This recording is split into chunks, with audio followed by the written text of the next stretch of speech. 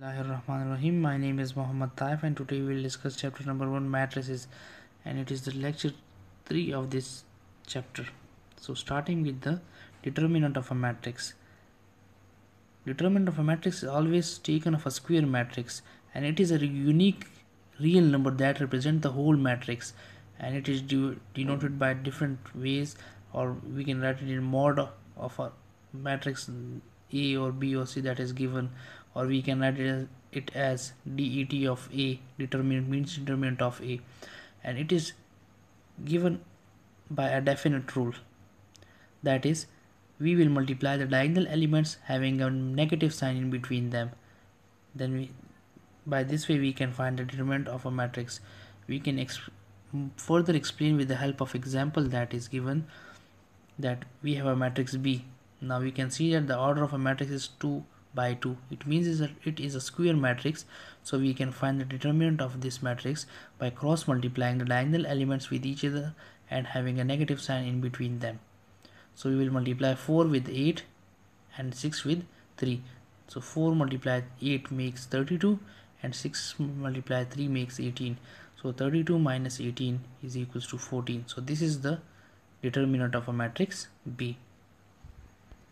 Next we have singular and non-singular matrix. Singular matrix, a matrix, let's suppose we have a matrix A, a square matrix A, then it is called singular if the determinant of a matrix is 0, and it is called non-singular if a matrix determinant of a matrix is not equals to 0.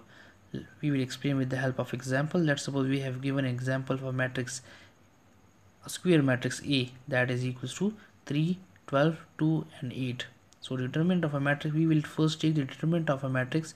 If the answer is 0, then it means that the square matrix A is singular matrix. If it is not equals to 0, then it means that it is non-singular matrix. So we can see that in the given example we have answer, the determinant of a matrix is 0, it means it is a singular matrix. Next we have another example, that is 8, a matrix, let's suppose A is equals to 8, 2, 4 and 3. So we will cross multiply the matrices, the diagonal elements. If the answer is not equals to 0, as we can see here, the answer is 16, that is not equals to 0. So we can say that A is a non-singular matrix. Next is how we can find the adjoint of a matrix. Adjoint of a matrix को हम कैसे find करेंगे? तो adjoint actually क्या होता है कि first diagonal के elements को हम replace करते हैं, एक दूसरे की इंटरचेंज करते हैं उसको, और जो सेकंड डायगोनल होती है आपके पास उसकी जो है हम साइंस को चेंज करते हैं. अगर साइंस आपके पास नेगेटिव है तो उसको हम पॉजिटिव में चेंज करते हैं, अगर पॉजिटिव है तो उसको नेगेटिव करते हैं. सो adjoint of a matrix can be find by interchanging the positions of the main diagonal elements and changing the signs of the second diagonal. So we can find an adjoint of a matrix by this way.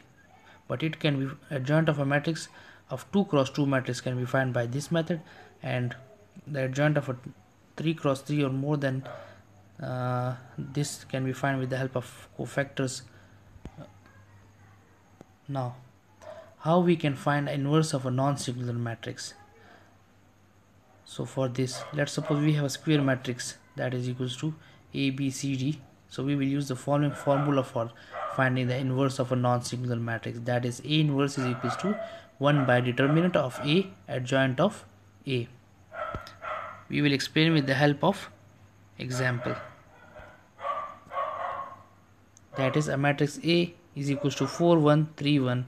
So first of all we have to find the determinant of a matrix A. If that is not equals to 0, means it is a non-singular matrix, then we can find the A inverse. So as we can see that the determinant of a matrix that is equals to 1 not equals to 0, so A is a non-singular matrix, so we can find the A inverse. Now we can find the adjoint of a matrix. So adjoint of a matrix, we will interchange the places of the main diagonal and we will change the signs of the second diagonal. So as we can see that we have find the determinant and the adjoint, so we can simply put in the formula of A inverse is equals to 1 by determinant adjoint of A. So we will have that is A inverse, that is a matrix 1, minus 1, minus 3 and 4.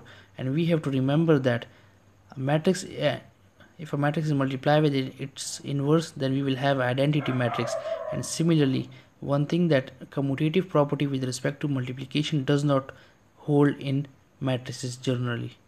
We can have some few examples, but in general, commutative property with respect to multiplication does not hold in matrices. Thank you so much.